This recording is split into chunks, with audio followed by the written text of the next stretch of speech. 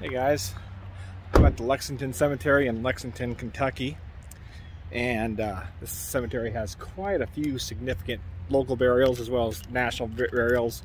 Henry Clay, Vice President Breckinridge, to name a few of the more historically significant. But I'm here for one grave in particular, and that is the grave of Jim Varney. And Jim Varney, he was an actor, comedian, kind of known for his role as Ernest P. Worrell in famous Ernest movies from the early 80s until about, I think, 98, 99. Did a lot of television commercials as well. He played Jed Clampett in the 1983 movie remake of the Beverly Hillbillies. And he died of cancer February 10th, 2000. He was buried here. A little closer look here. There's his character Ernest.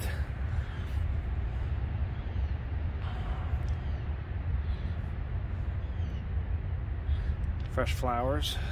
Not fresh, but not sun bleached yet. There's little tokens here.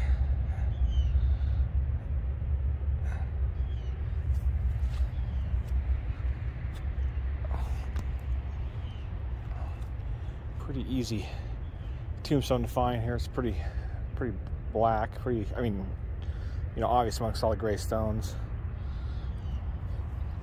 Buried not too far from a child here in 2001. The back side here.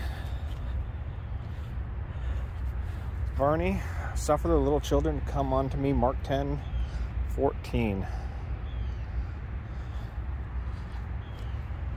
This is well located on Find a Grave.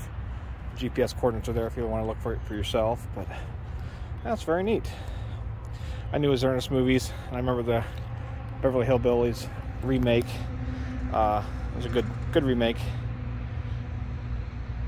Nothing like his Ernest character though. He always played kind of the Ernest always had like just kind of dumb luck and everything he did.